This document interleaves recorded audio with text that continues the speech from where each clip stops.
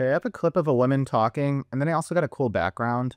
And what I'm trying to do is just do a circle crop around her face. So to get started with this, what I need to do is go over to the effects panel, and I'm going to apply a couple effects. First, I'm going to search for offset, drag and drop that onto the woman talking clip. And then I'm also going to search for track matte key, and we can drag that onto our women talking clip as well.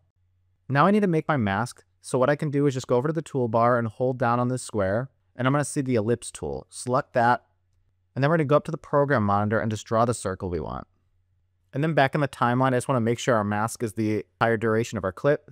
And then let's select the women talking clip, go up to effect controls, and under track matte key, we're going to change the matte to where our circle is, which is on video 3. Now you're going to notice that she's not quite in frame. So to fix this, we just need to go up to our offset effect, and we can just shift center to align with what we want. Now this is looking pretty good, but I want to add a border. So to do this, all I need to do is just go highlight my circle layer, hold Option and drag it up to our 4th video track.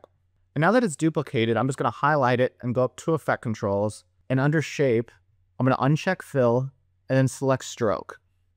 Now with the shape highlighted, I'm going to grab my selection tool and just simply adjust the circle so that it's just on the border of our mask. Okay, the last thing I'm going to do is just select the top 3 layers and right-click and then nest. Now we can move around our circle crop and scale it down to what we want. Okay guys, that's going to be it for this one. Thanks so much for watching. Don't forget to like and subscribe and check out my other videos.